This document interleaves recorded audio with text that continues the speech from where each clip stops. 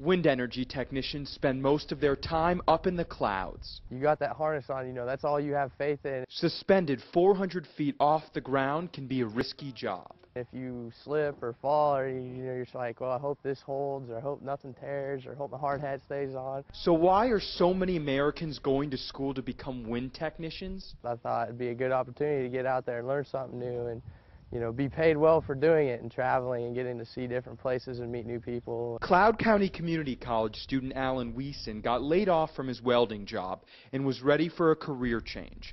He's chosen a job in high demand. Pay starts at around $20 an hour. We really enjoy the fact that we get people from high school graduates all the way up to middle-aged folks who are looking to change careers, and they may already have a lot of the technical skills, and they want to come here and basically get kind of retooled or re-educated to enter a new emerging workforce. Much of that workforce is enrolled at Cloud County, where you can make a career in clean, renewable energy. Students at Cloud County are enrolled in either a one-year certificate program or a two-year associate's degree program. And they're trained on how to maneuver around the office, commissioning new turbines and maintaining old ones.